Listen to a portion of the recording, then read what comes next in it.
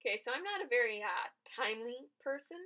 I'm what you would call a procrastinator for sure, because in this project I'm doing like two different challenges, I guess you could say. I'm doing the Art Snacks box from April, and yeah, I know it's not April anymore. April was a while ago, but this is the box from April. You can check online yourselves.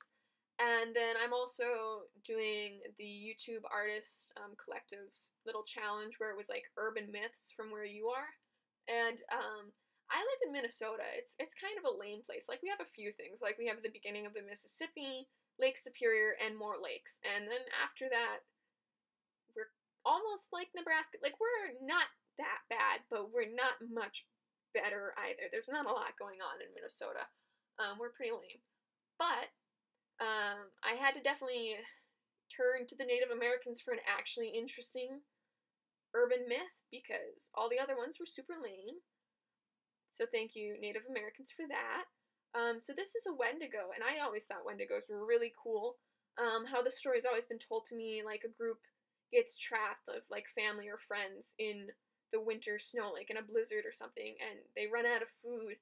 So one of them who just like really wants to survive, not that you can blame them, eats their own family or friends, and this is like a bad thing. You're not supposed to eat other people, and this bad thing you did, it changes you into a Wendigo. You become this monster. Now, normally it looks more like a weird anamorphic deer ghoul creature with antlers, but I like pretty ladies, so I took some artistic liberty and did it as a pretty lady instead, especially since I had this cool reference picture for the face. And I think it, overall, I mean, it wasn't too bad considering I barely planned it out. Like, I did this piece really fast, even for me. Maybe because I was so incredibly behind. But I really flew through this piece. Like, it only was a few hours, and I was done, which is not normally how this works. Normally, it's like 30 minutes here and there over, like, a couple weeks. And I normally take forever to get these pieces done.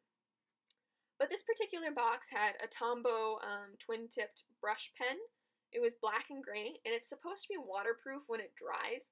And I let it dry, like the original lines, but the gray doesn't hold. I tested it on some other papers before doing this. Gray doesn't hold at all as a liner on this particular pen. The black kind of holds, but I would definitely recommend being careful and conscientious of working too much near those lines. You got to be careful with them because they will like blur, and that's not really what the person wants.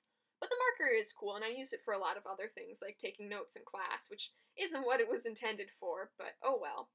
And then they also sent an aquarelle watercolor pencil. Now, these are like really good watercolor pencils. They're just so soluble, and I really like them, even if it was in lime green, which lime green and burnt sienna just, that did not really float my boat, but I did it anyways. And the Daler-Rowney acrylic ink came in the burnt sienna color, I believe it was called. Now, this is actually really nice acrylic ink. Not that I really know a whole lot about acrylic ink, but compared to what I've used in the past, I'd say it was pretty nice. And then the lovely Robert Simmons short handle acrylic paintbrush also came with this. And like, dang, like this is a good brush. I really like it. The one I got in particular, let me pull it out over here. Let's see, it's the liner. It's this Protege 526 liner, a number 2. Yeah, I love this paintbrush. It's great. And I abuse my paintbrushes, which is why I normally get like the $3 pack from Walmart, because I treat them terribly. They just sit in a cup of water for like ever, which isn't good for them. But I try. I'm just not very good at taking care of my stuff, I suppose. But yeah, overall, I think this piece went okay, except partway through, I came to notice that by the time I was doing the background in a little bit here, I realized I never drew her other arm.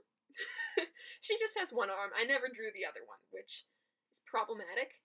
And then way early on, if you go back to when I'm doing the lining, you can see it better, but I kind of hid it with the dark colors here.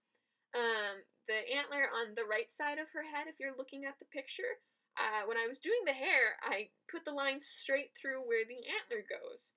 And so that's why I added the gray, like leather wrap on the antlers, because I had to balance that mistake out. But But overall, considering all my errors and how much I messed up, I think it went pretty well.